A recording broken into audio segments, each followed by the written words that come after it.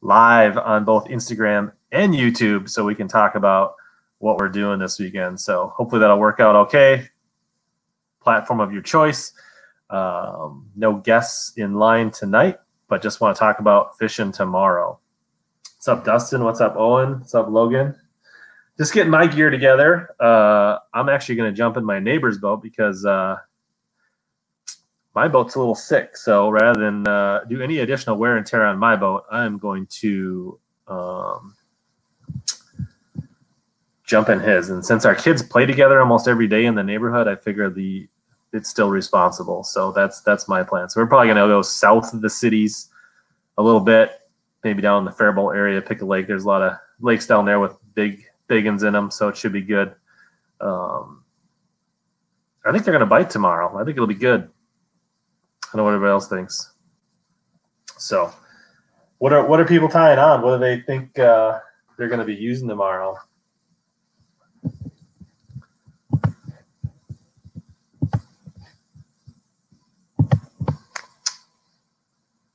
I think there's a lot of good options for sure. So, I mean, a little bit of cloud, a little bit of wind, cool weather. I definitely think a jig will be a must-have.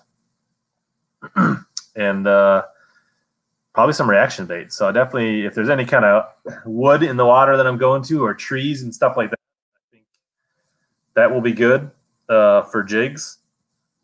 I think otherwise, staging areas, swim jigs,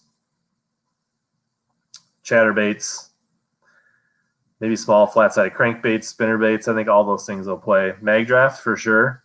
I think get a little bit of light. We get a little bit of sun, a little bit of breeze. I definitely think swim baits could be good tomorrow. I got my a Dream Smasher over there. I'm going to bring my swim baits tomorrow for sure. I really haven't started packing yet, so I need to get my stuff together. So we're just in the boat, hanging out, getting our gear ready. I'm getting my co on.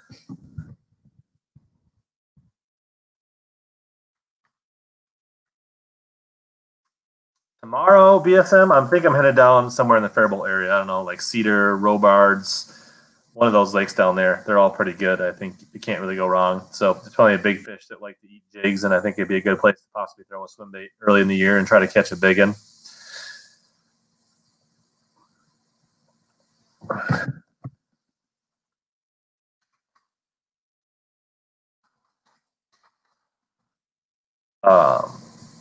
My motor, I don't know. It's got a knock in it, so it's not good. I don't know. I haven't pulled it apart. I don't know if it's like a crankshaft or a piston or what, but I've talked to a few people, and it's not good. So what's going on, Ballin 21?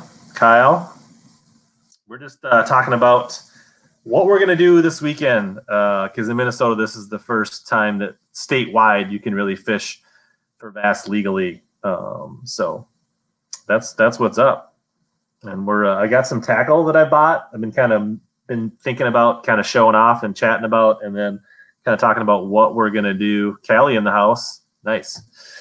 I need to get some stuff. Oh.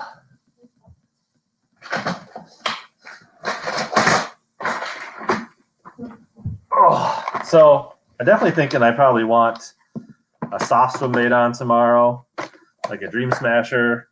I was thinking about possibly breaking out some HUDs, maybe. Something like that. Could be pretty decent tomorrow. Watching the kids this weekend, that is the worst planning I've ever heard in my life, Brian. For sure. Everything's on the table. Although I'm going to jump in somebody else's boat, so I literally can't bring everything tomorrow. But Clear Lake is opening to locals only. Are you not a local on Clear Lake, Ballin? So yeah, I'm thinking maybe these little guys tomorrow. I definitely want to throw some swim baits tomorrow just to keep the fish honest, for sure. So I'm thinking a couple paddle tails, some soft stuff. I don't have any mag drafts, but stuff in that vein. And then I definitely want to try. I need to make a few casts with some glides tomorrow for sure. So whether that's a river to sea, like one of these bad boys, or whether the new ones, which I'm going to get out of the box anyways. Don't get too hyped up on opening weekend. It's a long summer. Yeah, but it's been an even longer winter, so I will get hyped up. So, so definitely want to throw a glide, whether it's one of these smaller river to seas tomorrow or one of these other ones I'm going to show you out of a box here in a second. Definitely can see this little guy might be juicy tomorrow. This shell cracker, G2. Could be spicy tomorrow. 168 all day. Yeah, that could be. I got some new ones though. Should we look at some of the new ones I got? What's up, PB Dad? Let's talk about some of the stuff. I really haven't talked about some of the stuff that I've invested in for spring. So let's see what we got in here. So we got to unpack this one, the Arashi in Okiwawa Masu. Kind of a loud color, but I think a lot of people talk pretty positive about this color. So I should probably just get this thing open. Let's take a look at it. It's got to go in the box for tomorrow. I ain't going to bring it in the package. So this is the first one of these I got. It comes with a replacement tail. I didn't know about that. So let's get in this thing and look at it a little closer. The shell cracker, yeah, for sure, Kyle.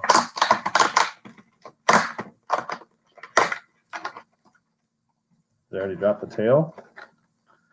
Tail down. Oh, tail's still in the blister. All right. Set that there so we don't forget about that. So there's the Arashi, for those that haven't seen it. It does have the rotating hook hangers, so that's pretty sweet, right? That's supposed to be a deal for not losing fish, that the fact that the trebles can spin 360, no binding. It comes with a pretty nice solid clip on it, a snap.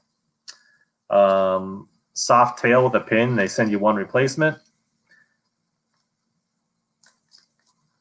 I don't know, I'm pretty jacked about that. I like the eyes on it. It's got some nice mean eyes on it.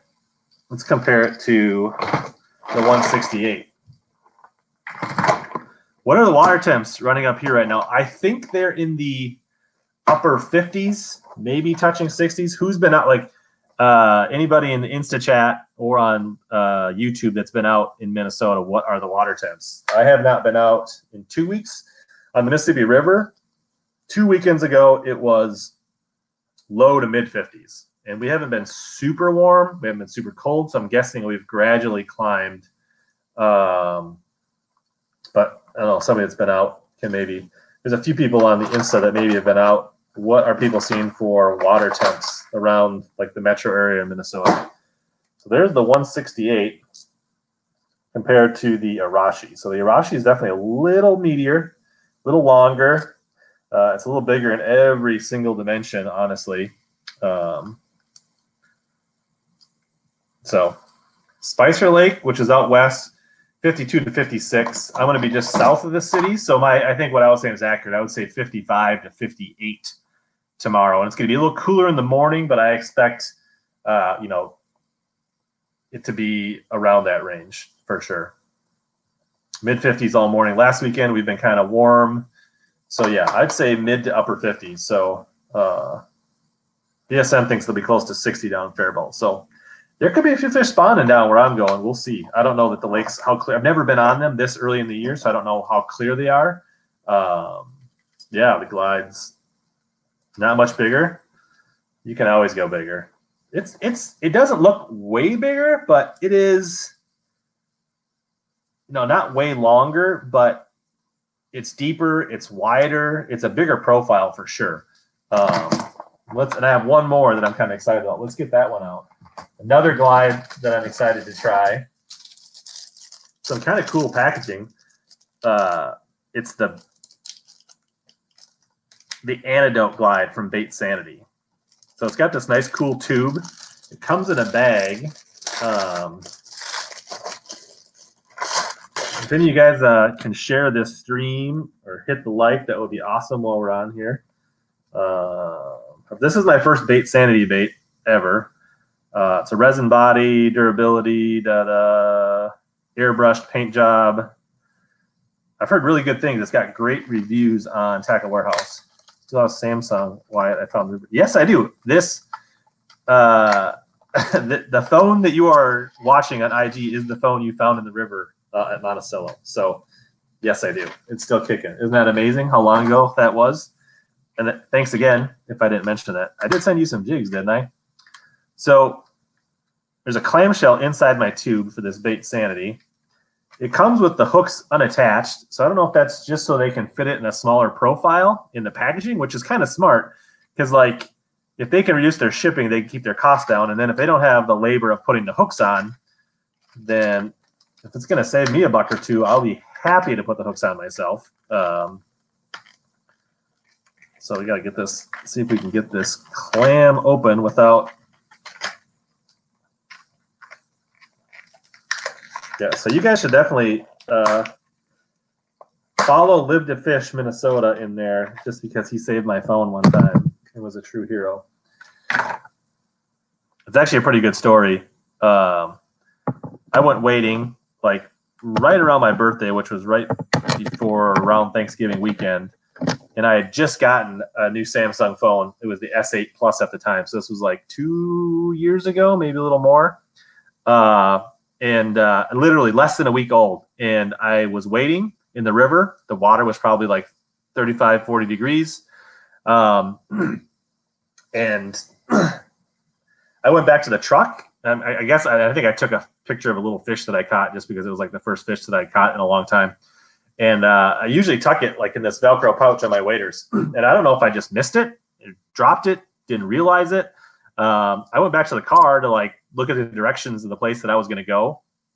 And I couldn't find my phone. So I started like backtracking. I looked all around the car. I went through my waders. I went through my tackle bag.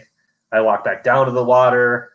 I like walked around a little bit with my boots on. I couldn't find it. I got my waders on. I went out and looked a little bit, couldn't find it. I was like, man, this sucks. I was just pissed. Lost like a brand new, whatever, $600, $800 phone at the time. And so I had to reactivate my old S6 that was about dead, barely kicking.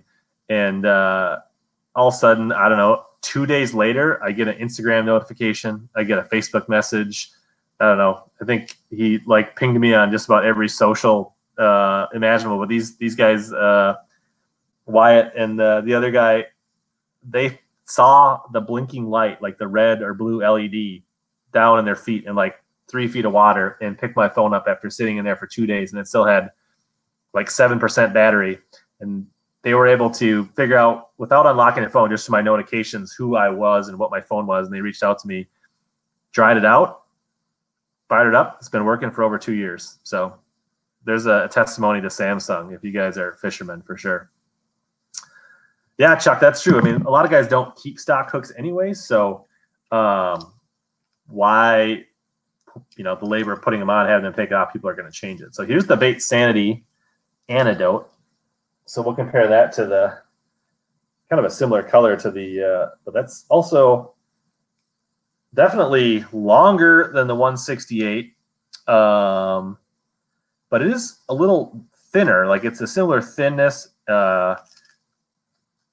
compared to the Arashi here. Like a little bit longer than the Arashi, but the Arashi is definitely thicker. So like this has a thinner profile, which could be kind of good, I think, because you want the length. I think the flash and the height and the length of the body is what gives you the drawing power.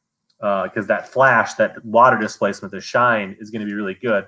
But the fact that it's a little thinner isn't really going to affect the drawing power, I don't think, but will potentially help you with hookups and fish actually committing.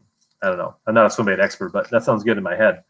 So yeah, there's the new Bait Sanity next to the Arashi. So this is a little bit flatter too. So I think this could be really good in our Minnesota waters where we've got a lot of super clear water. I think this flat could be a nice option. Still has pretty good brightness and drawing power. And I thought this one wasn't way different than that light trout.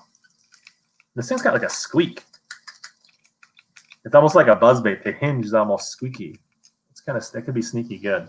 Is it lighter? It does feel lighter, but this one's got the hooks on it, and this one doesn't have the hook, so it's a little hard for me to say. I could maybe weigh these. I don't remember what the specs were on Tackle Warehouse. I'll definitely put some links down in the replay to both of these baits. It feels lighter, but it might be just because I don't have the hooks on it. Chuck. So, anybody else going anywhere cool tomorrow fishing? So that's the new swim baits I bought. I need to put the hooks on these. I have to get my my split rings out. What else did we get? Let's see. I bought some of these perch color 10,000 fish Tsukoshi bugs as a commitment to the Ned rigs. So I'm definitely looking to throw these on my Bass Tech weedless Ned heads a little bit this year.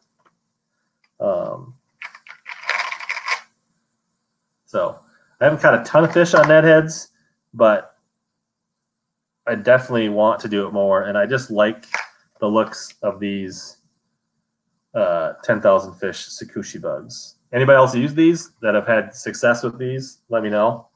Kind of compare them to a D-bomb here, or a Ned bomb. Like they're a little shorter than a Ned bomb, a little thicker body, so just a little different profile in the water. I think it could be good. So that's new. The Tsukoshi 10,000.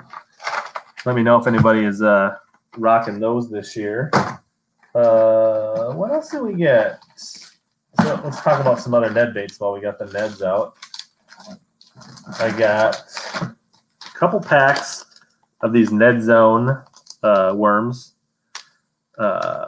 They're 3-inch Ned Zone, X Zone. I think these look really good. Like I like the looks of these. Just a nice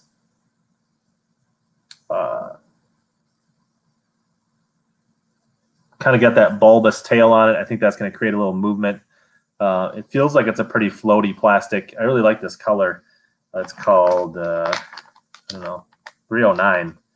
But it's kind of like a baby bass with some copper type flecks in it, some purple. It looks really good. I think that could be a Clearwater killer for sure. We can compare that one to the good old Ned bomb that we just had out. So just like it's similar length, but just got a little bigger profile. You can see there it is next to the Ned bomb.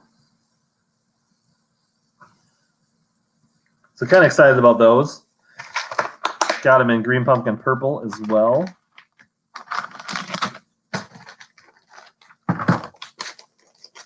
$29 in Chicago tonight. Might wait till the afternoon, Chuck says. There's a good looking, nice natural color, dark brown, some purple cinnamon type flakes in it. Hot Ned rig bait, it says it right on there on the sticker.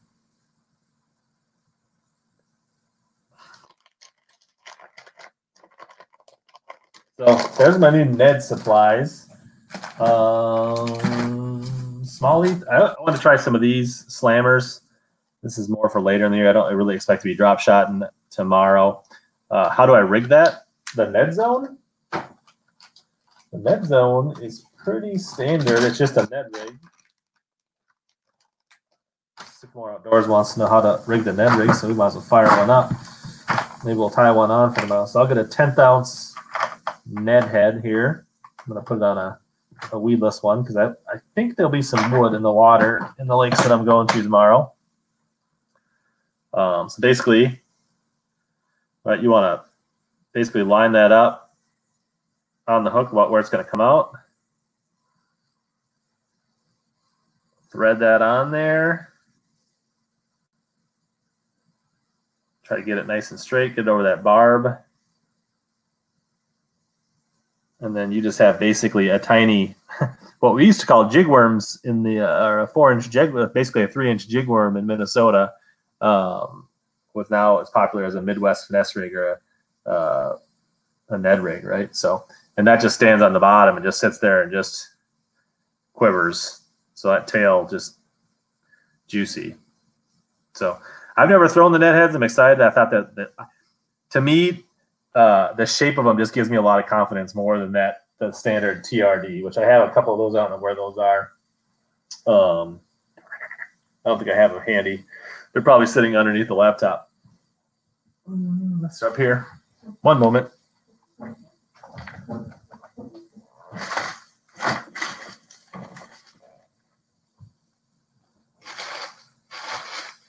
No.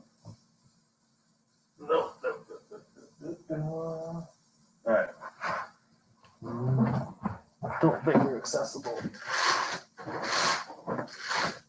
So yeah, I don't have a TRD, but I just like the shape of these a little more confidence. And if you're more confident that you're going to catch them, that's what's really important to me. Like if you've got more confidence in a TRD, if you've got more confidence in the shape of a Ned bomb, if you've got confidence in this, that's what's going to be key, I think, for catching fish, honestly. So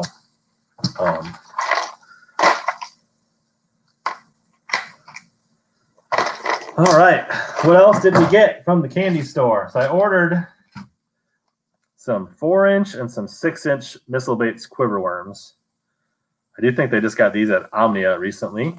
But I thought this specifically would make a pretty darn good jig worm in Minnesota, a small jig worm. Actually, I think both of these would make really good jig worms. I know they're designed to be on like Tokyo rigs and things like that, and but I think these will be absolutely killer on regular jig worms instead of like Senko's.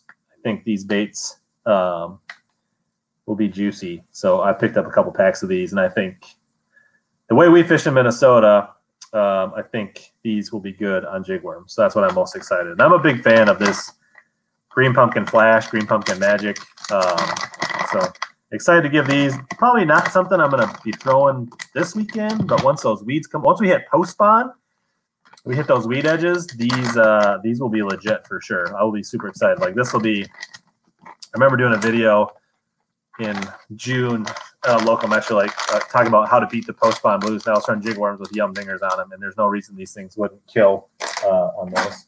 So my last little bit of, so this is the last little bit of X-Zone that I'm trying this year. I like the looks of these punch craws, the Punisher punch craws. So I got one in black and blue and another one in green pumpkin purple green. I think these, when we get to the milfoil season, getting that milf life, when that grass comes up and we start to get in that flip and punch and bite, the heat of that summer, these they kind of remind me, I think it was a jackal cover craw maybe or something. These are pretty similar. They should be just perfect. Let me see if I got a hook here just to show you, like on a straight shank, what we're talking, like the size of these compared to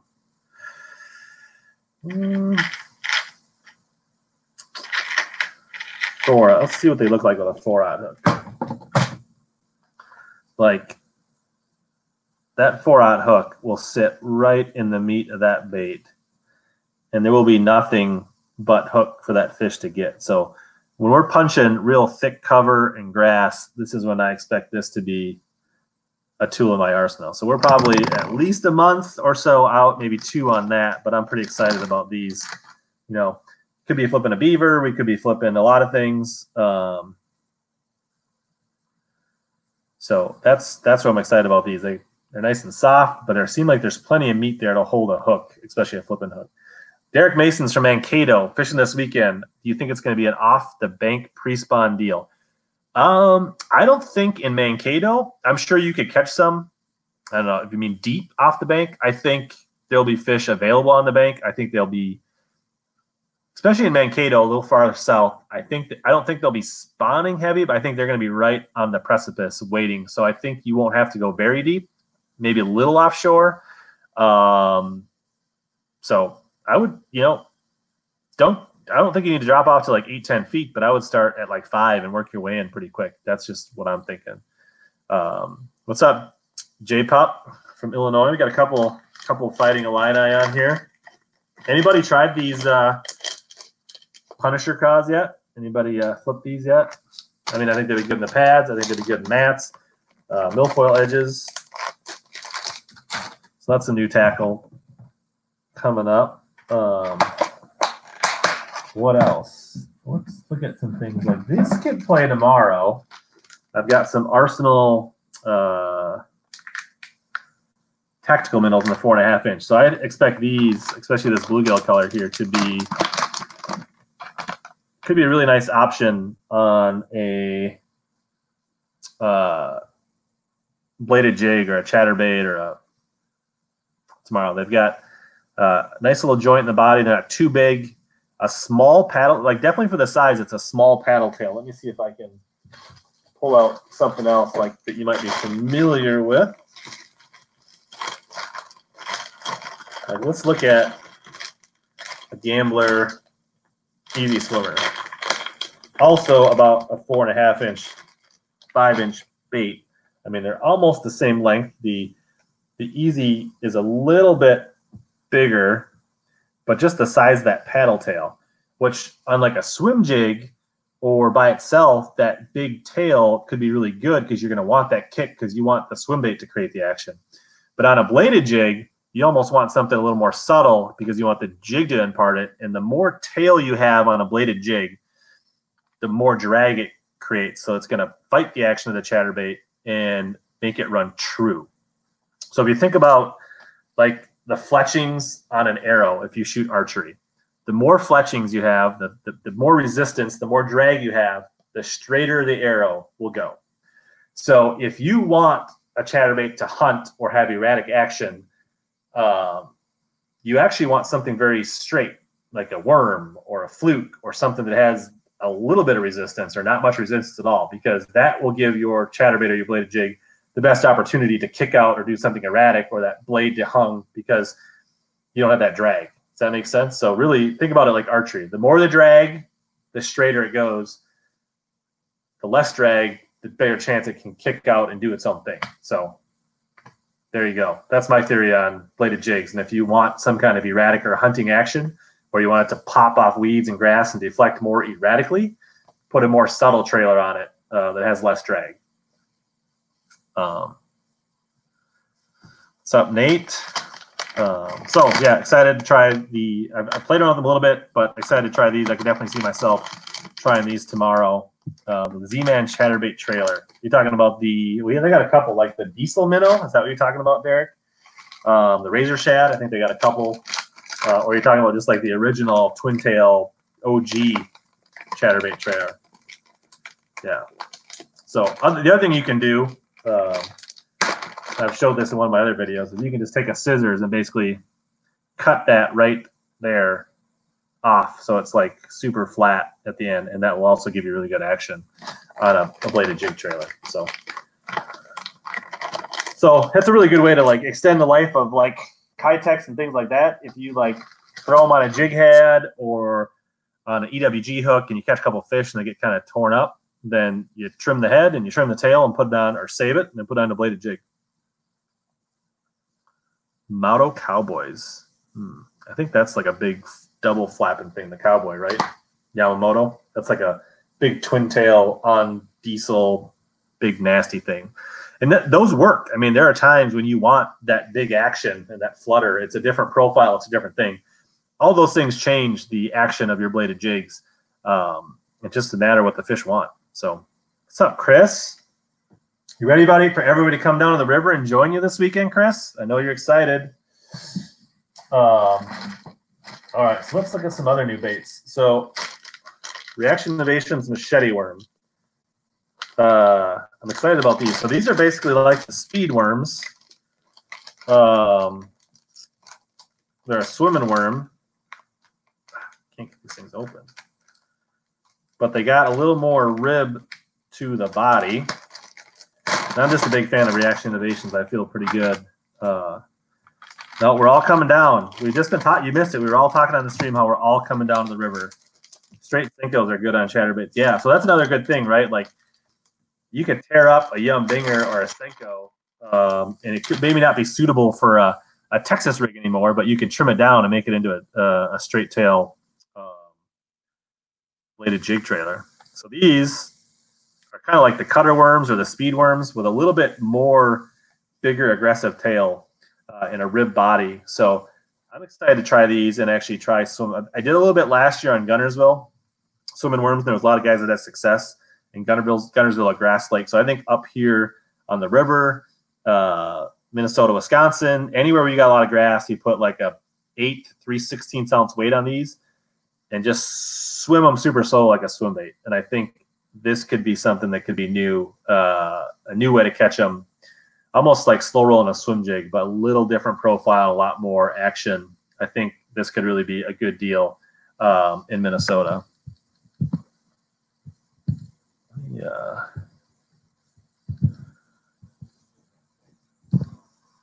Yeah, that's the machete worm, Big Red. We just pulled these out. So there's the Reaction Innovations bag. We're just talking about some new tackle that I've been stocking up and getting ready. So I got these in Tramp Stamp, which is one of my favorite colors, a black and blue and a green pumpkin laminate.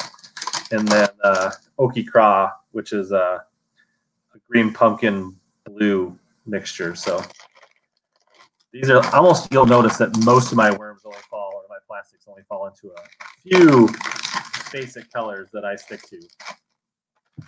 What, Chris, you call this paycheck, or is that what you call your jig that's black and blue and green pumpkin? All right. One more thing from Reaction Innovations that I'm pretty excited about, and I actually am stealing this idea, or kind of a spin on this, from Alabama Bass Guide. I saw him on Smallmouth Crusher Stream, and he talked about, I have the pocket rockets, but I never knew they had a baby pocket rock, 4.5 inch. So he was talking about how you could take these down and bite them down and make them into a Ned worm. So if we want to compare this to like the Ned zone that we showed earlier, size-wise, it's a little bigger than that. But what he talked about is basically biting it down just a little bit so that that hook point would basically come out right in the little hinge point of the worm. So he basically would cut it down to about like that, put a net in there, and it would come out right in that little indent. And so it would give you the maximum amount of bite on your worm, and then still have the action. So it's almost just like a beefed up Ned zone by the time you cut it down. And it's just got those patented Reaction Innovations kind of ridges on them that are kind of like reverse cut that just seem to move a lot of water and fish. I mean, obviously we've all caught a ton of fish on Reaction Innovations. So, so I definitely could see biting this down as a Ned, but I think just biting a 1/4 inch off and making that just a small jig worm, I think these things will be absolutely deadly on a jig worm in Minnesota. What's up, Tom? So excited. I bought these in a whole bunch of colors. I got this Dirty Wizard, which is like this green pumpkin, purple. It's almost like Magic Cross Swirl, but more of a purple instead of a green pumpkin. So I picked these up in a bunch of colors because I have a high confidence these will wreck come summertime. So I got Tramp Stamp, and I got 420, and we got some, can't read that one. It's like a black and blue green. It's a different version of green pumpkin, black and blue, watermelon red, and sprayed grass. So I stocked up on these. What's up, Hanger? Are you all done with your trip to the Ozarks? Or are you still hanging out in the Ozarks, Pat? What's up, PK? Connor, where you guys all going fishing tomorrow? All right. I picked up a spool of this tour grade braid. So I want to give it a try. I needed some light line to put on some spinning rods anyways. And I really wanted to try out some of the striking stuff. And I wanted to see their little like suction cup deal, right? Like you can stick this to the side of your boat or whatever. And spool lines supposedly right off that. It's not really sticking to that. But I did see that like you can take this off, leaving in the AM for home, just in time for a weekend of fishing. Are you going for crappies or bass this weekend, Panger? So you can take their little suction cup off. So if you find that you like this and you want it, you can just buy like one spool of Strike King and then use this and keep this in your boat for all your spools. So there you go. Really cool idea that they came up with to do that. So I don't know. I give them the nod and innovation from that perspective that I will try one spool of their line. I think people have told me that Sunline make it for Strike King. So I'll give one spool a shot. If it's good, I'll buy more. If not, at least I'll have a little suction cup for emergency spooling in the boat. So there's the Strike King 10-pound high-vis braid. They do have a return postage. So if you want to recycle your line or the whatever, you can send it in instead of throwing it away, which is nice. Kyle's not really a fan of Ned fishermen, but he runs a Ned bag with a Gambler Fat Ace. Yeah, we call that a jig worm in Minnesota. Like that, we've been doing that forever. Just throwing a 3/16 ounce, 1/8 ounce head with a regular hook and throwing 5-6 inch Senkos and other worms like that. Got one in a Mega Bass box, supposed to be Sunline. Monster Bass. Ah, there you go. Cool. Other than that, I got some terminal tackle. I got a few packs of these Mustad tight necks. I like these for skipping wacky hooks and things like that. Probably not expecting that for a little bit. I've picked up a bunch of these decoy snaps, these egg snaps, per the recommendations of Eric. I got some bigger ones for glides and swim baits, and I've got some smaller ones for different size crankbaits. So stocking up on those. I got a handful of different hooks to start experimenting with.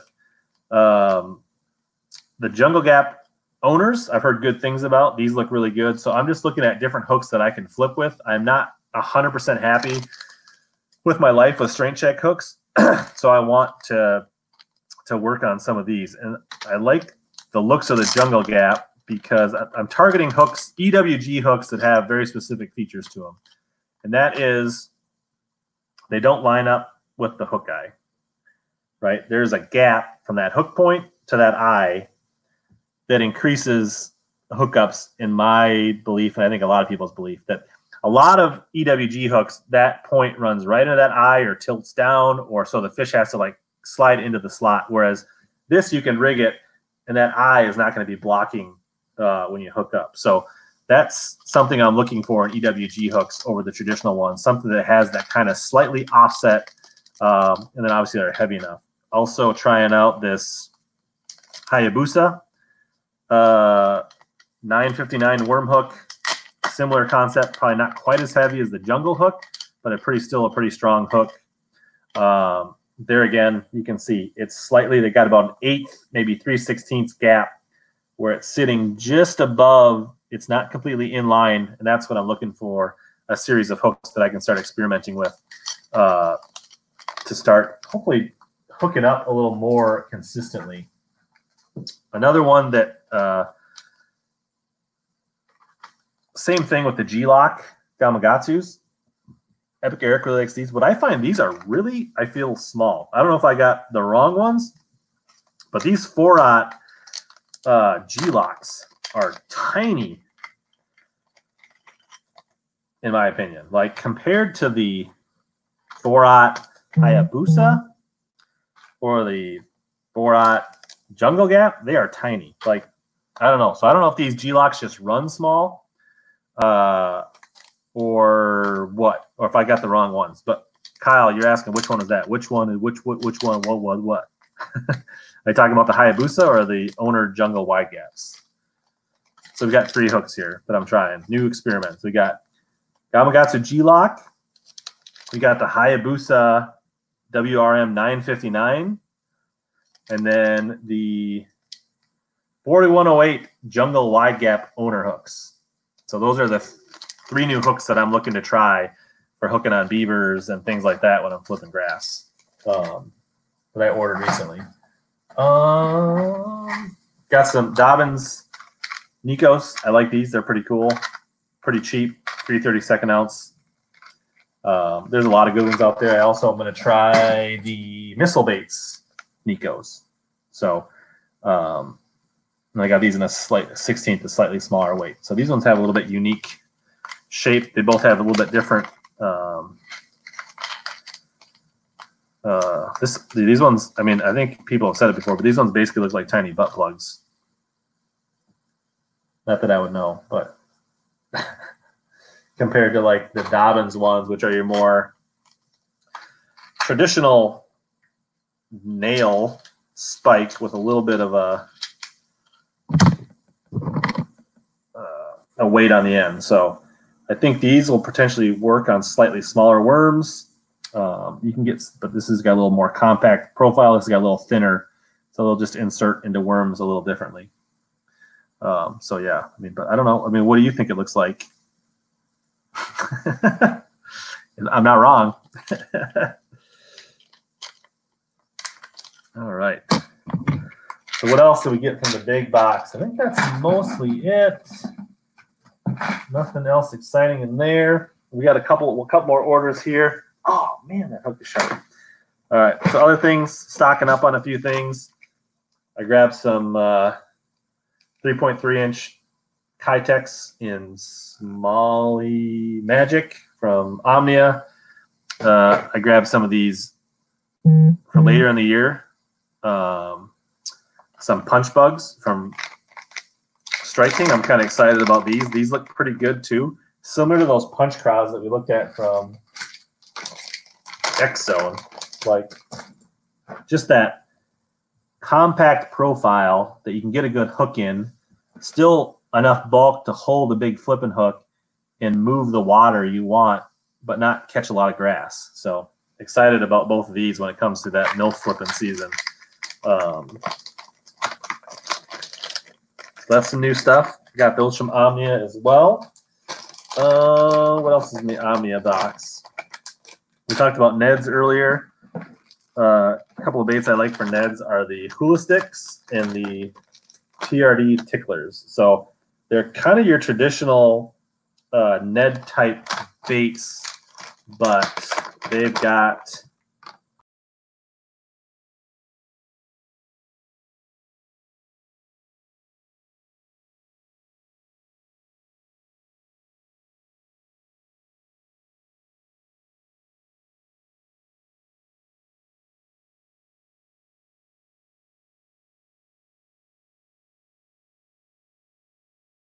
myself back. There we go. And that's just, to me, again, goes back to confidence. Having that little bit of action on the end of my Ned gives me more confidence that I'm going to get bit, because that just looks more natural and more appealing to me, and I think it looks more appealing to the fish. So from that perspective, I just have more confidence with something with just a little something on that Ned. That's why I like that rounded tail on the Ned bomb, or on the Ned zone, the little spade tail on the Ned bomb, the little tickling action on the Z ticklers. That's right. It's you know what? If it catches fish, it's for mutual pleasure, Chris, not just her. So, and then there's the hula stick, which is just a little bigger version of that. So if you want to upsize that a little bit, it's still pretty small. Definitely still a Ned class bait. These work pretty good on drop shots. They also work pretty good on Nico. So these baits are pretty versatile, these hula sticks and TRD ticklers. So definitely if you're looking to expand beyond the TRD, these are some pretty good options. Another cool thing I got from Omnia is this Kickin' Zako. And I don't know if they make more than one size, but I didn't think they did. So these come, unlike the regular Zako, come in a little tray to keep them straight. But these actually seem quite a bit smaller than the Zako. Let me grab some Zakos here. So this is a new trailer from Yamamoto with a paddle tail on it. So it's a little shorter than the Zako. It's pretty much the same body, but just a little shorter. That paddle tail ends a little shorter than that fork tail. But this is the Kickin' Zako. It definitely has a smaller profile. It's about the same size, but it just, for whatever reason, is a slightly smaller profile. So that's something interesting. I don't know if anybody else tried these. I could see where these could be really good on swim jigs. Also could be, I don't know what happened there. That was weird, Troy. If you like the Zakos and you're looking for something that's more durable, check out these Arizona Custom AFG Force. They're about the same price as the Zako, but I think they're ever so slightly more durable. They are pretty much, I mean, they're slightly different, but they hold up on the hook. They're just a more durable plastic. So, or if they're out on your online retailer or you can't find the color you want, try these. They're a good alternative to the Yamamoto. But surprisingly, they're not cheaper than the Yamamoto, which is a first for everything. So 21 guys on the YouTube. Thanks a lot, guys. Fire swim jig trailer. I haven't tried it, but I imagine they'd be really good for sure, Parker. So there, yeah, we got. We'll just put those in the.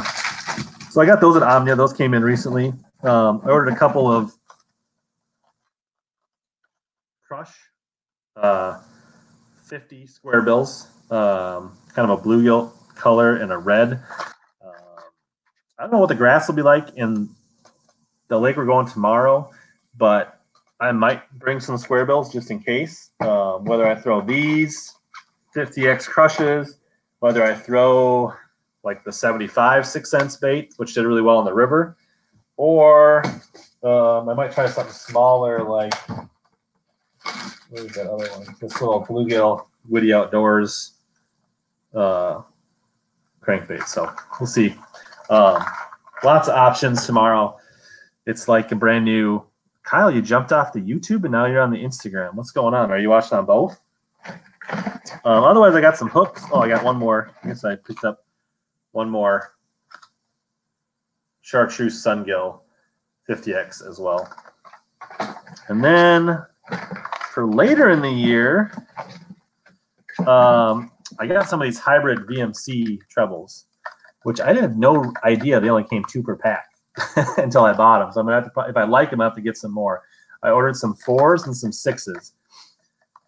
I'm thinking a couple things.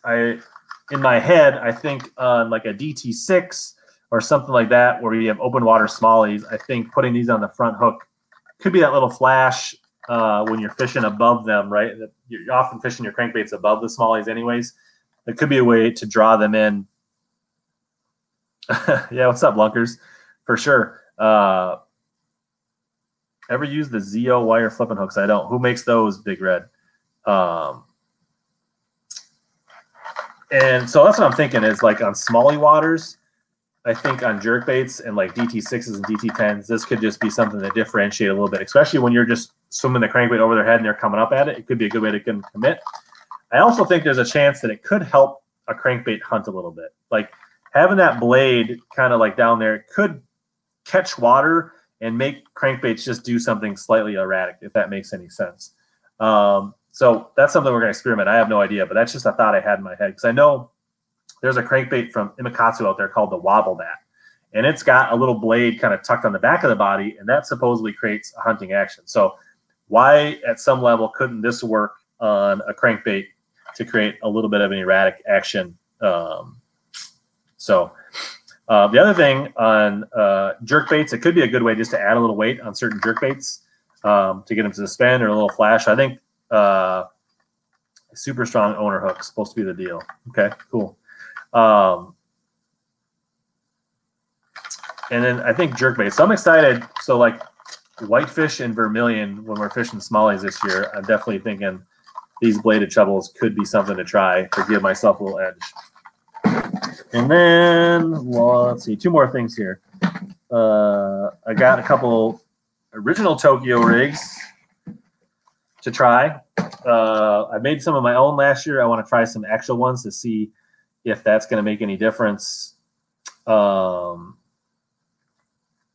how they perform. And if I'm going to make some more, at least I can copy the originals versus just going off a picture. But going to give these a whirl, see if that welded hook makes it run any cleaner. And then the other 2 things on top of those, I guess those other hooks I was using is, well, I guess got a couple more things in here. Is the ringed wide gap from VMC. So it's their basic wide gap, but it has a little welded ring on the top that you tie to. So instead of tying to the hook, you're tying to the welded ring. I'll take these out because these are going in the terminal box. But so basically, you've got a little ring that you tie to. So the thought there is that hook, when you tie to it, it's going to give it free movement. So it's almost like when you put this on a Texas rig, it's almost like you get the freedom of a wobble head. on a Texas rig. And I know, and the VMC has a pretty good, right? It's the gap there, right? That's that gap we're looking for. Again, it's not in line with the hook. There's a slight gap. So that's another trait. But I know from what I've heard is Seth has gone to this mostly for slipping rather than straight shank. So we're just going to give it a try. I got these in some 3/0 and some 4/0. And then I also got the Finesse Nico hooks for like basically as an alternative to the cover shot hook. I want to give these a try for Texas rigged drop shots. So that's mainly what I bought this spring. I feel like I was actually pretty good. I didn't go too crazy this year. It was a lot of stuff, but that's about all I have. So what do you guys think? What else is new? What did you guys buy? What are you guys planning to use this weekend to catch them? Parker, are you going out to Tonka tomorrow? What's your plan?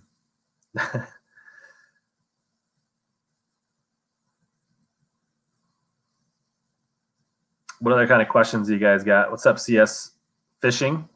See. You guys are all so quiet. We talked about all the new tackle.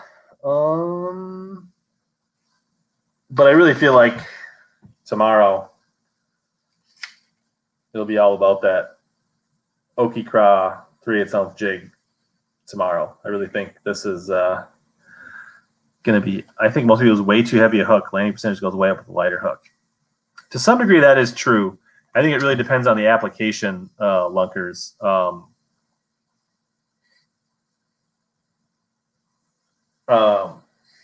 It really depends. Yeah, if you're finesse fishing, if you're fishing with straight fluoro on a worm, like a lot of those techniques, you are better with a lighter hook. So I think it really is about not necessarily lighter hooks, but matching the application to the thickness of your hook. If you're flipping heavy cover, 1 ounce weights, 65-pound braid, you need a pretty heavy hook. You know, whether it's a jig or a straight shank or an EWG, you want a pretty strong hook.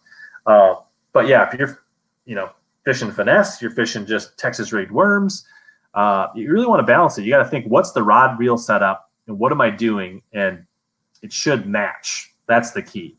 If you're going super heavy, then you want a big gauge hook because you're trying to force it home. If you're not, then you want something lighter that you can penetrate with your system and keep it pegged. But absolutely, the bigger the gauge hook, the bigger the hole you're putting in their mouth. So the more chance that barb's not going to catch. So it's something to think about.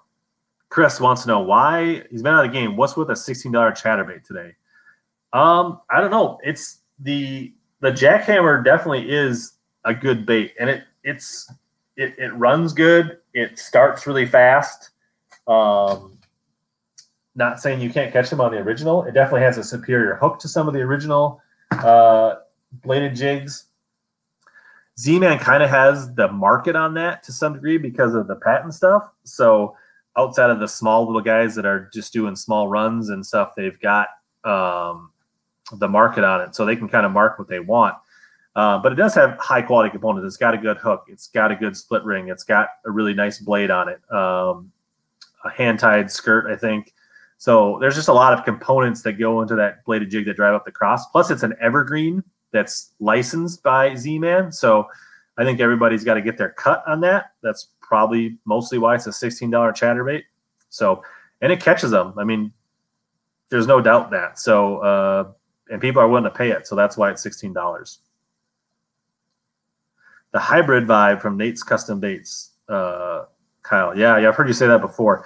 Is that a direct connect blade or is there a split ring in there? I've also heard this something, the Finch Nasty, that what's the guy's name from Lake Fork? Can't think of his name. Elite Pro. That's got a ringed connection, and he claims that to be really good. And I've heard people say the Finch Nasty is a really good bladed jig. What's the deal on the hybrid vibe by Nate's Custom? Yeah, it's just all those components add up. As somebody that sells jigs through retail, you need your margin. The vendor needs their margin. Everybody gets the margin. So when you just put premium components, even though it may only add 10 or 15 cents to that jig, it ends up adding like over $1 in net cost by the time it goes through the wholesale chain.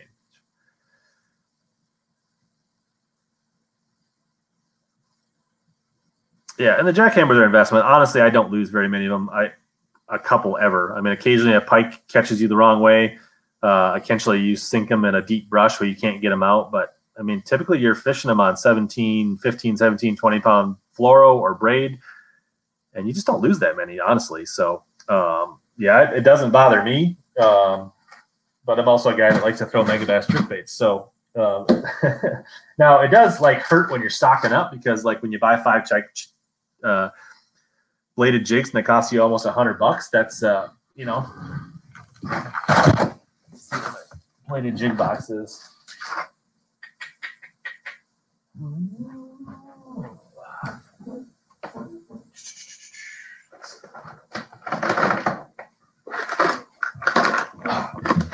So for Chris, who's asking about the bladed jig and why the jackhammer is good, make sure we find one.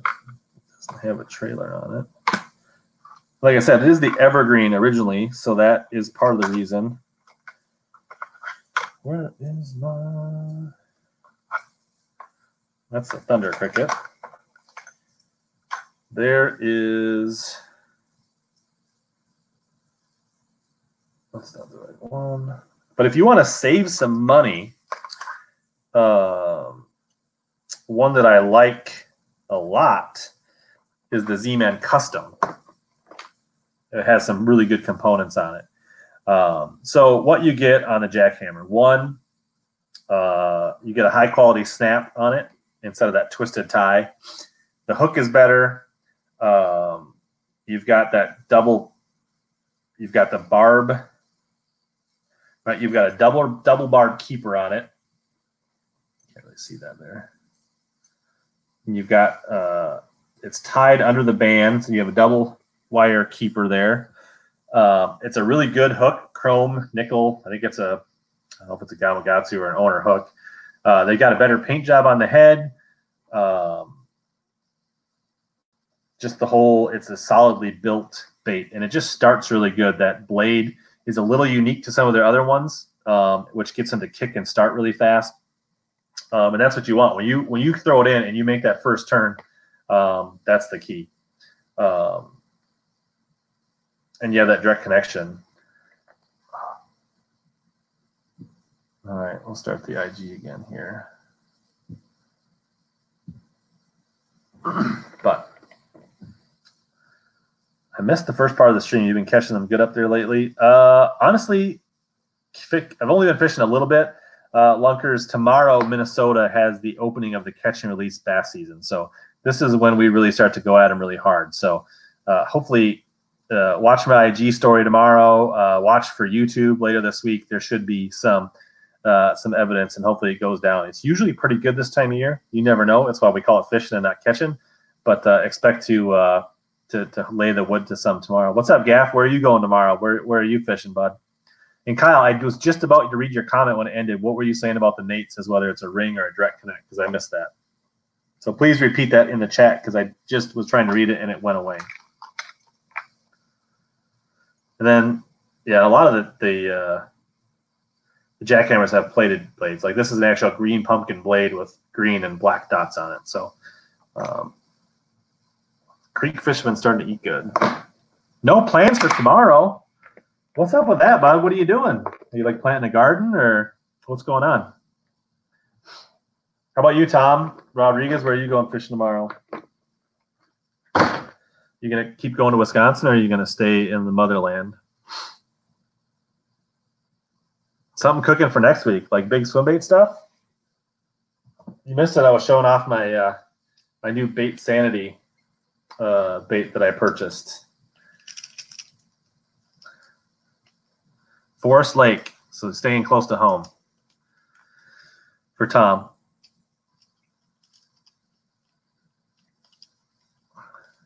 Perhaps. Is that, it has a split ring, but it has a silicone skirt and bucktail. Okay, so the blade connection has a split ring. Also a bucktail. So it's a combination of hair and skirt. Yeah. So that's the Bait Sanity Antidote Glide. For reference, next to the Irashi. Similar length, little narrower. And it squeaks like in my hand. Like, I don't know if that's a thing. It's like almost like a squeaky buzzbait, which is pretty cool. But I'm going to put the hooks on this just in case I get the itch to throw this tomorrow.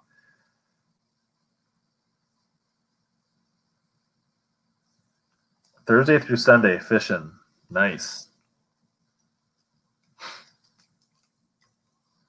So you're going up to heading up north next weekend is what you're saying. Nice. Yeah, I think I'll get a pretty decent day in tomorrow. I'm going to get up reasonably early and probably fish till, I don't know, 3 o'clock and get home for dinner. But so should be good. I think would probably will be pissed if we don't catch some 4 or 5 pounders, to be honest, tomorrow. I mean, like, that's, am I in? I'm going with Batterman down south of the cities tomorrow. What's up, May Mom? So what else do you guys want to talk about? I kind of showed you all my new baits. If you guys want to see the stuff I bought and you came late, you can watch a replay of the stream on IG or on YouTube. Otherwise, we're just chatting about what's going on this weekend and what people are doing. Lots of cool stuff. I mean, I gotta probably have to get off the stream not too late because I need to put all this tackle away, and I don't think you guys want to watch me sort tackle and get my rods ready for tomorrow. But that's what's new.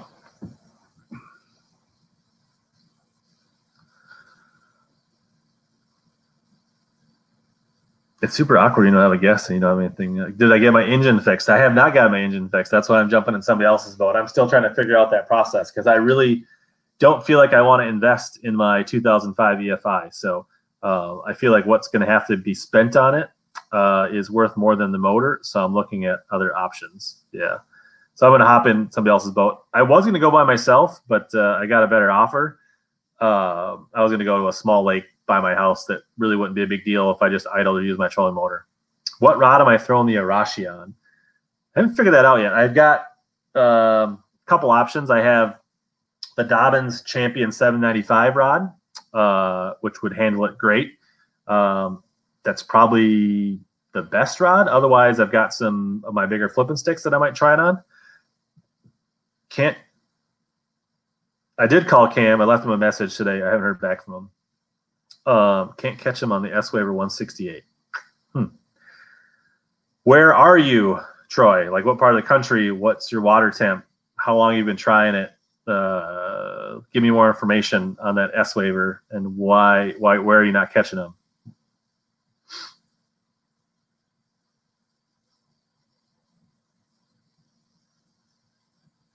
You fish out at Raccoon much? You must be talking to somebody else.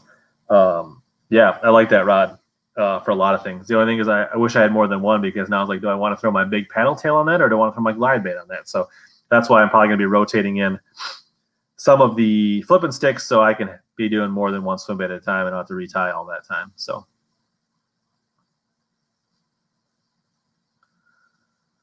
Troy, if you give me a little more information, I mean, a lot of people are pretty successful in that S-Waver. So be interested to hear what part of the country you're in and what your Ohio, like the Ohio River, like lakes in Ohio, Great Lakes, smallies, largies. It's all parts of the puzzles to help figure out the S-Waver. Because the S-Waver is not much bigger than a big size jerkbait. It's got a little more mass to it, but it's not that big. And small fish will eat this. I would say get around fish that you know and then throw this green for sure tomorrow, going south of the cities. So there won't be any brown. I did get invited to go up to Mille Lacs, but I had to turn them down. Yeah, it's going to be 30 pretty early, but I think it's going to get into the mid-40s pretty quick. So I'm not going to let that mess with my mind too much. I think they'll bite tomorrow. Gibby. What's my Ned setup? 702 Dobbins Champion, Dobbins Fury, Dobbins Sierra, any of those work good, but a 702. And then I throw that on like 10 to 12 pound braid.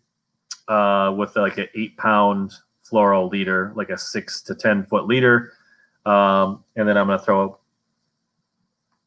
I'm going to probably throw the heck out of my Bass Tech net heads that I just got in. But yeah, and set the drag reasonably light on that net head. Not a net expert, but that's what I've caught most of my fish on. 31 degrees does not scare me at all. No, it's not going to be that cold for that long, and the sun's going to pop out and it's going to warm up. So I think early in the morning, it's really going to depend, because I don't think it's going to be cold enough. It was reasonably warm today. It was like 51 and sunny. It's going to dip down a little bit tonight, but then come back pretty quick. We're going to have a little bit of sun in the morning. It's not going to be super windy. So I don't think it's going to affect the water temp that much. So I think they're going to bite tomorrow. My go-to tomorrow, I really think, is like, especially if that cold does put them a little tight to cover. I think the lake that we're going to end up going to has got a fair amount of docks and wood on it and pad stems and things like that. I mean, like, when in doubt, I'm going to be flipping this 3/8 ounce Bass Tech jig. Like, the watercolor, black, blue, green pumpkin, I'm going to throw this oaky kraut. This needs to be retied before I throw it. It's all chewed up. And I'll probably put a menace scrub or a speed kraut or something like that on there and soak that around. And then I can the nice thing about a jig is I can swim it. So I can pitch it into docks and wood and drag it on rocks, and I can swim it. I can cover all the water columns and really figure out what the fish want. So I probably will throw the jig a lot tomorrow until I at least figure out what the fish are doing. Then I probably might experiment with some swim baits and other things like that. I'll probably also throw a bladed jig a little bit to cover some water. Those are probably the things that I really lean on until I find them. Will they stay on beds? If they're on beds already, I think they'll stay on beds. I don't think it's that cold. Yeah, some people like the S waiver on overcast days, but most guys say you need some sun. So kind of depends on what school of thought you are. Let's take those. Swim baits, lipless. Lipless could be good. It really depends on the lake you're going to and how cold the water is. I think where I'm going, the water is going to be on the upper 50s. So I think them fish are going to be getting on cover, getting close to where they want to go. So, but it could be a jerkbait. It could be a lipless crank. It could be a bladed jig. Would you recommend the Colt? Thinking about getting a 734 for buzzbaits. 100% I would get a Colt for throwing buzzbaits. You do not need a fancy rod to throw buzzbaits. That 734 is one of the – I have not fished it myself, but I've heard really good things that 734, specifically in the Colt lineup, is one of the better action rods. And I throw it on braided line. That's how I throw my buzzbaits. You're going to see every fish that hits it. So why spend the big money to throw a buzzbait on a GLX or a Champion or a Champion Extreme? I would definitely wouldn't go any higher than a Fury to throw a buzzbait or a topwater. So largemouth lakes, clear to light colored water. Yeah, that sounds like good stuff for the S-Waver 168. I guess just experiment with cadences. I would say throw it on 17 to 20 pound fluorocarbon. And you're just kind of looking for that kind of like, I guess you have to work on that cadence of getting it. I'm not an expert how to explain that. Maybe somebody else in the chat could explain like the cadence of a glide bait and what you really need to do with an S-Waver. Ever throw a fluke in cooler water? A fluke's always good. Especially like, so if those scenario this time of year when a fluke can be really good is if you've got grass leading into where you think them fish want to go, inside weed lines, you can throw that fluke weedless or with a tiny little like 16, 32nd ounce bullet sinker or a weighted hook and just let it fall weightless. That's a great presentation for those staging fish that maybe aren't quite locked on, but they're cruising. That fluke or a weightless stickworm is a great option, Big Red. So 3/4 turns is what Eric says. So like you want to just like not full turns, but 3/4 turns and just a little pause. Let it kind of. That's what you're looking for out of a glide bait. So try that and just mix it up. Try different things until you see what the fish want. Yeah, 3/4 turn pause, 3/4 turn, repeat, shorter, bigger cranks will make it swing out further. So sometimes you may just want like more like quicker. So it's just kind of this. And other turns you want to bigger cranks, bigger pauses to get it to go wider. Divines on the back of your spinners. Good luck with that. Like you talking about divine swim baits from 6th Sense. I don't have any, but I like other paddle tails for sure. Yeah, you got to get experiment. Every lake is different. Every day is different. It's just like a jerk bait. Some days it's like a fast cadence, like you want to bang that thing. Other days you want bigger pauses. You want to mix it up, see what the fish are doing. The glide bait is really no different than a jerk bait as far as like figuring out that cadence. Yeah, it's a giant jerk bait. That's a good way to think about it for sure. What's up, Trevor? Oh.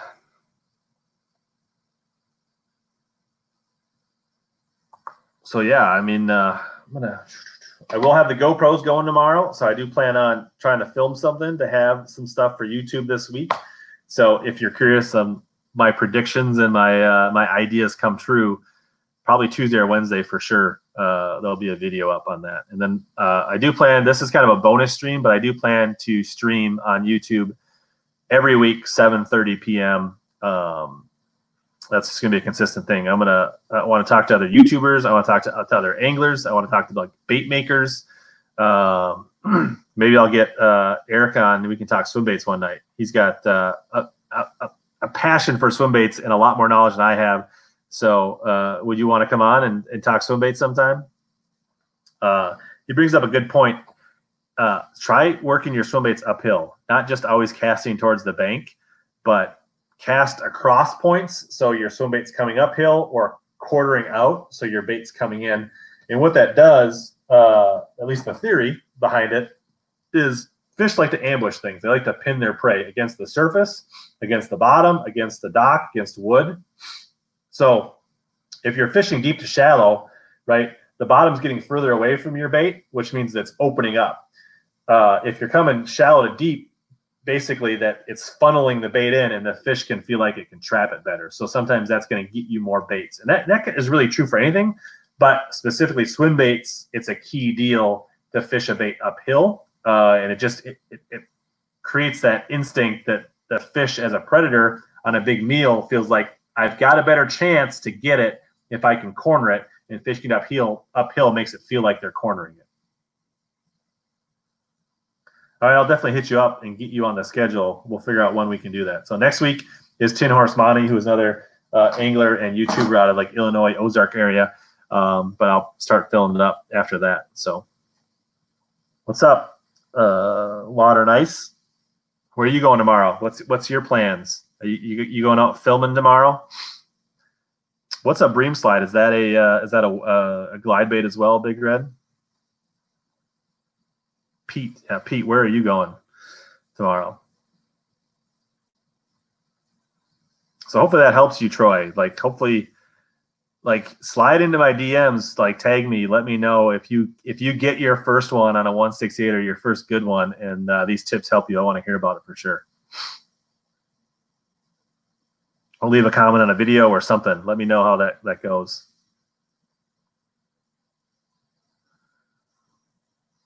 You're not gonna tell me where you're going to fish tomorrow, Pete?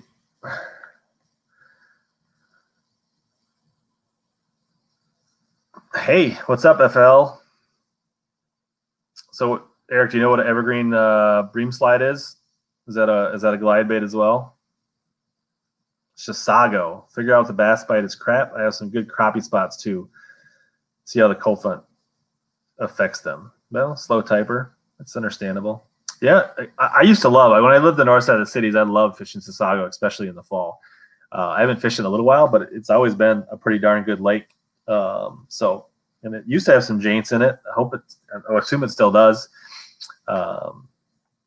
It's a bluegill slide. Very realistic, floats out of the box, but you can weigh it. Nice. He says it's a bluegill glide. Very realistic, floats out of the box. You can weigh it at different depths. I have an idea. Let's pull it up. What do we think? Let's jump on Tackle Warehouse. Be patient with me. See if we can pull this up on the old streamer. All right, let's see here. Dun, dun, dun. Chrome tag. All right. All right. You won't be able to see this on Instagram, but we are going to find this evergreen.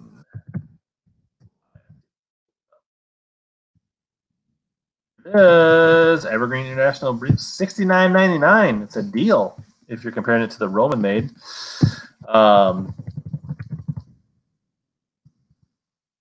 a good looking bait. It's you're gonna have to. You probably should Google it right now. It looks pretty sick. It looks a little bit like the I forget what's it, the Gantrel. It's got those hooks with like the feathers on them, and it's got all kinds of different dark side brim, farm pond brim, natural brim, wild brim. That thing looks fire for sure. What's up, Josh? Yeah, that's. I'm gonna show you. Let's just. Yeah, we'll show you my screen here just so you can see it. Like, look at those colors on that. Let's show the people on Insta quick. That thing looks pretty sick.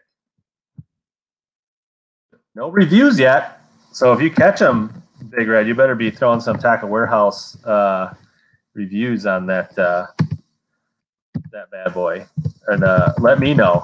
Leave me a comment or send me a message if you how it works. It does look sweet. Minnesota going out tomorrow. Yeah, I'm gonna go head south of the cities, hit up some lakes down by Faribault and see how it goes. There's usually some big ones down there.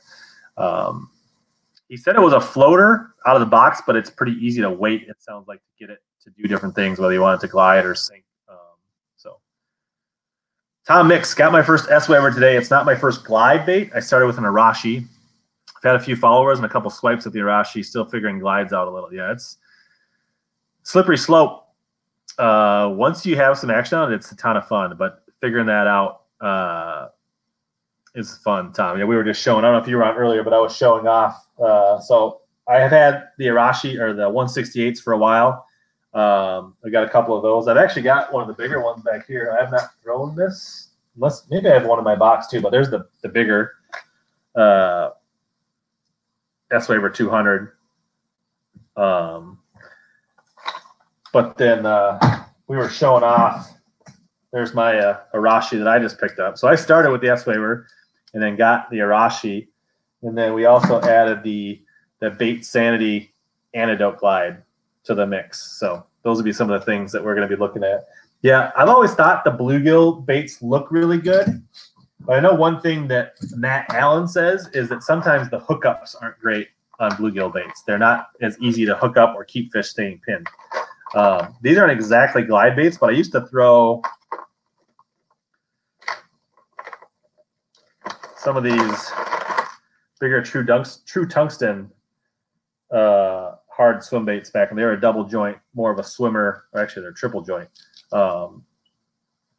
So not, but this little guy, this is a fish. This shell cracker is a legit fish catcher. So I used to throw some of the big true tungsten baits a little bit. Braver than I am, passing too cold and windy. Well, yeah, well, I've been chomping at the bit way too long. I don't think it's gonna be that cold. Like, I think it'll be a little nippy in the morning, but I think it's gonna warm up pretty decent. I'm not. Yeah, bass fishing is a slippery slope, Tom. That's for sure. Like, I'm trying to get better at that. But ABT Suicide Glide. I haven't tried that one yet. That sounds pretty sick. Hookup tackle as bream slides for 50. Nice. So there you go. Bait junkies. That bream slide that's 70 at Tackle Warehouse is only 50 at the hookup right now. It sounds like. Yeah, thanks, sluggers. That's what happens when you get into the fishing scene for too long. You start the bait addiction. The bait monkey gets on your back and it won't go. It's too cold here in Ohio. 52 tomorrow. It's not too cold. We live in Minnesota. Don't tell me about cold. I went out on Black Friday and we whacked them, and it was like snowing that day. We got low 30s. Yep, low 30s. It's going to warm up to 45 by like 8, 9 o'clock. That ain't no thing. Just dress in layers, put your rain gear on, put some socks on. You'll be stripping down by the afternoon. And if you're catching them, you won't know it's cold. Trust me.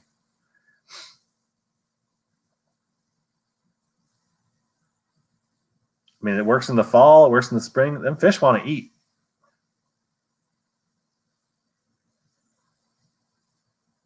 It's not going to be 30-mile-an-hour wind tomorrow. Not in the morning. Not in the forecast I looked at. Unless you live in a different part of the state. Yeah, well, I'll get off the lake before it starts storming. You fish when you can. Sunday's Mother's Day. That's not an option for me. So tomorrow I'm going fishing. Hell or high water. It didn't say where I live. It said rain wasn't going to roll in until like 3, 4 in the afternoon.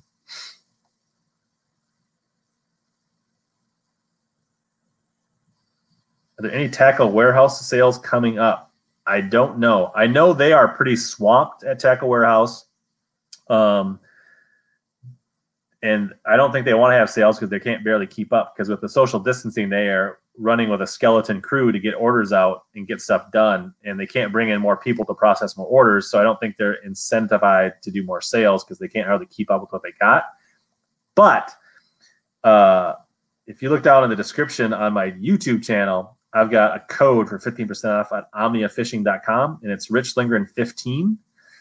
And save you 15% off at Omnia Fishing. So if that helps you, Southwest Ohio fishing, check out Omnia Fishing. Use code RichLindgren15, all caps, and save 15%. So there you go. My battery is getting low, so Instagram is going to come to an end in not too long. So if I disappear and you want to hang with me, jump over to YouTube. Yeah, that's the other thing is like Tackle Warehouse, it's taking almost a week to get their stuff out, and I don't blame them. I'm not knocking on them. If my orders from Omnia have shipped same day or next day. So, and they have cheap shipping. They got good stuff. They're adding stuff all the time. So definitely check out one of my videos, description, and that's got all the links to it. Yeah, Bass Fishing Deal Hunters Facebook group. Go ahead and look that up. We'll accept you, and we'll post some of those deals and codes there as well. So.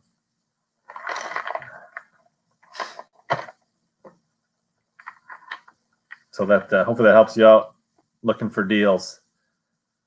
There you go. Switch to Geico and save 15%. That also works. Great deals until the stimulus checks went out. Funny how that works, huh? HellaBass or high water. I like that. I might have to trademark that, Kyle.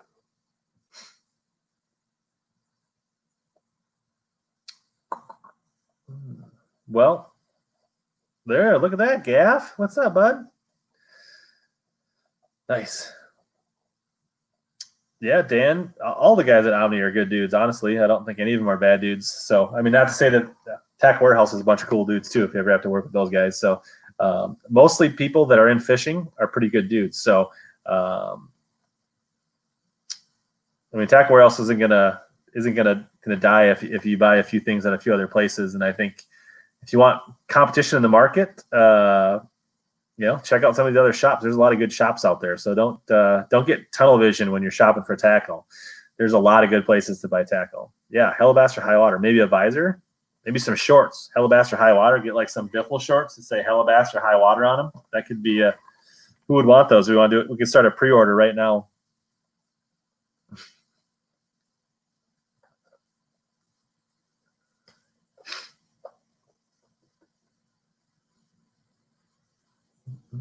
All right, well, I'm going to shut down the Instagram here because my battery's just about dead. Thanks, everybody.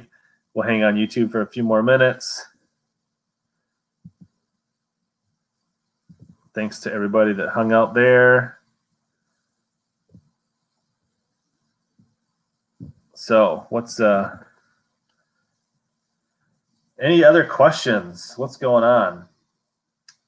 Oh, hanging out, thinking about getting out for tomorrow for a little while. You've got inspired me. There you go. That's right. It's not going to be that bad. We're from Minnesota. Take a t-shirt. I feel like it should be sleeveless. What do you think? Like a custom setup where I cut the sleeves off your t-shirt for you and cut the top of your head off. Yeah, wife beater. That could be sick. Swim bait excursion at a roadside stop. You got a juicy pond or lake that you can hit up with swim baits. So you've had success, Eric? I've caught a few swim bait fish on of ponds. That actually is not a bad thing. Like if you fish pressured ponds and then fish see a ton of spinner baits and Senkos and jigs and all the traditional stuff, you wouldn't think this, but you show them a big swim bait and they've never seen it before. It's a good way to find the biggest fish in the pond and get bit. I don't know if you need that from me, but if I pan the camera on, you may not think that, Big Red. But I do have some stuff I'm working on from a tackle perspective. If you do go back and look, I have a walkthrough of my Pantera bass boat from like July or August on my YouTube channel, and I actually do a kind of a high-level glimpse into my tackle organization and what I do in my boat. So that's definitely worth checking out. But I use a fair amount. We can talk a little bit about it now. I've got some deeper Plano style boxes for swim baits. I keep my hard baits in one. I keep my soft baits in another one. I mean, most of my stuff is hard bait boxes for my hard baits, whether that's swim jigs, jerk baits, crank baits. I'm not a big fan of like space. I cram stuff in there. I mean, I just pack them tight. I'm not afraid to untangle hooks when I take something out. I mean, like there's my shallow crankbait box. I mean, it's jammed full of baits. I did get one of these lure lock boxes for my high-end baits, like my fancy balsas. Like I figured, like I got my method crakes and my WECs and a few other like good baits. Like I figured, you know what? Those baits are expensive. They're rare. Might as well take care of those ones. So I was willing to splurge a little bit and keep those baits from rattling around. But that's just a small box niche thing. For my small stuff, I've got a series of these little tackle boxes. So I've got like a Ned head box. I've got a hook box. I did switch to this lure lock this year for my tungsten, just because I figured there's so much weight in there. It's a strong box. And then I just have these little trays, these little plastic tubs in my boat, or in my locker, and then these things just sit vertically. So I got two of those trays, and I've got a Nico box, I've got a drop shot box, I've got a Ned box, I've got a swim bait head box, a hook box, a weight box, a miscellaneous box, and they just slot in there. And it's easy to find what terminal I need. And then if I'm jumping in somebody else's boat, if I'm going smallie fishing, I grab my Neds, my drop shot, my tube box, right? If I'm going largemouth fishing, I bring my tungsten weights, my hooks, a few things. Like you can kind of isolate. That K-Pink's in there. So that's what I do with my terminal tackle at a high level. I just keep those little kind of small boxes. And then for soft plastics, I've got, if you can see these up here, this is like my bulk storage. So like all of those are like sorted by drop shot worms, finesse worms, beavers, craws, swim baits, stuff that I use. I got some stuff on pegs. But then in the boat, I've got just Ziploc bags that are markered. Like, so this is grubs and swim jigs. I've got another one for like weighted jig trailers. I've got one for jig trailers. I've got one for drop shot. And then I just kind of sort things out like that. That's kind of majority of my system. So I've got Plano boxes for my hard stuff. I do put my Kytex in a Plano box because I hate keeping those clamshells. But almost all my other soft plastics just go in Ziploc bags sorted by type. And then I've got kind of a day bag that is, where is it? I can grab one of those. So this is what those trays look like in my boat. This is just this little plastic tote that I just came across somewhere. I drilled some holes in the bottom just in case it ever gets wet. But then these things just sit in there, and I think I can get like, I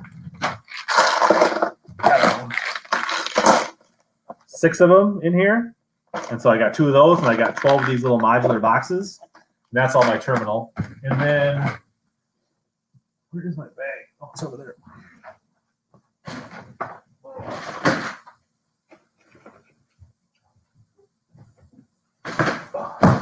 then I've got this bag, which serves two purposes. It's just kind of it's a shoulder strap bag that's got multiple pouches in it. I can use this for shore fishing. I can use it as my co-angler bag. And I basically or I use it as my day bag in a boat. So I'll grab what I think I'm going to use in a tournament, what I think I'm going to use for that fishing. I won't bring all those baggies of fish when I jump in the other guy's boat tomorrow. I'll just grab what I think I'm going to use, put it in here. I'll put a scissors in here, clippers, some scents, some markers, a few things. I'll grab a couple hard boxes, a couple of my terminal boxes, and I'll be good to go for tomorrow. That's kind of how I pack out organization-wise. Loosely called organization. I'm okay with controlled chaos in the boat. I don't have to be like freaky neat. It doesn't bother me. Yeah, old school, man. That old do sign up there, that's a vintage sign for sure. It's pretty cool. The Moosehead beer sign, yeah. It's actually a mirror too. Canadian Lager. I don't know. Do they still make Moosehead? I'm not sure. So that's kind of a rundown on my tackle organization, or lack thereof. So yeah, like there's my jig box. It's got some skirts. It's got some heads. Some jigs that are like ready to go. It's got a few rattles in there. I keep a lot of the jigs that I use, like my Bass Tech jigs, all come in these little flat plastic, and I can just keep them in there, which is nice. So it keeps them nice and fresh in the box until I need them. But otherwise, there's a bunch of loose jigs in there, kind of sorted by color. I don't carry a ton of colors. Like for me, it's Okie Craw, black, blue, some more natural stuff.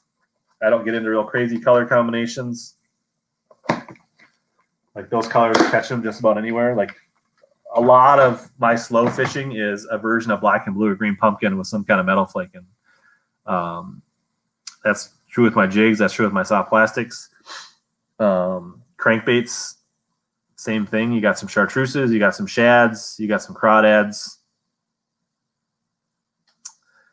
That top water, as long as it's bone, that's all you need, in my opinion. And then the swim bait stuff, I don't know. Like, I'm still learning about that. So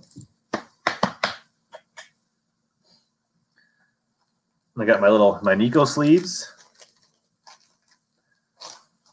So that's what's up. I think I'm gonna wrap this up.